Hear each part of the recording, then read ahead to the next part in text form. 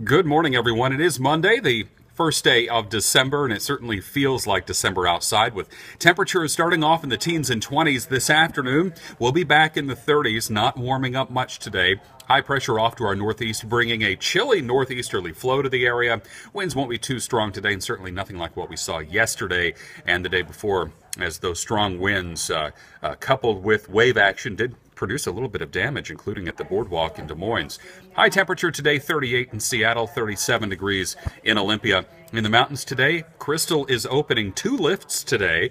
So, you know what, it's getting to be that time of year, 25 to 32 at the passes. Watch out for some slick spots, not only in the mountains, but in the lowlands today. Tomorrow morning, we'll be below freezing again. And then we do see temperatures moderating. I'll be tracking some rain as we head into late in the day Thursday and into Friday. The upcoming weekend, if you're interested, looks fairly wet.